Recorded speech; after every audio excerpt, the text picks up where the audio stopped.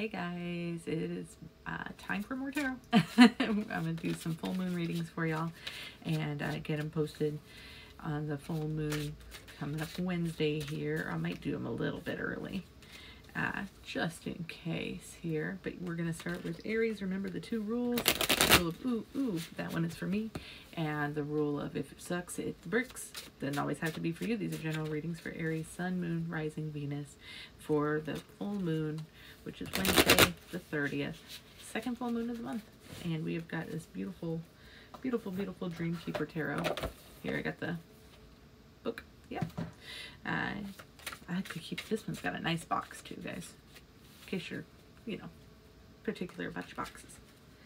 All right, for Aries, what do we got? Vibes for the new moon coming up here. We'll get a few cards here. And yeah, okay. Oh, good.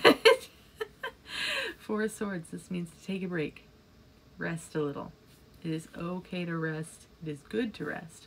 Do a little break here, which you'll need because we've got Six of Cups reversed. A lot of times this is stuff coming up from the past, from childhood. This is the opposite of support.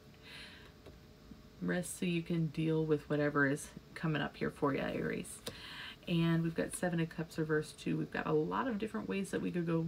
This is a lot of options. In fact, too many options, and they're getting overwhelming. So what I'm saying here is go ahead, take a nap, deal with your shit, deal with your trauma, and go ahead and just take whichever one is going to work best for you. It's overwhelming to choose, but a choice must be made, and you can do that best after you've gotten some sleep.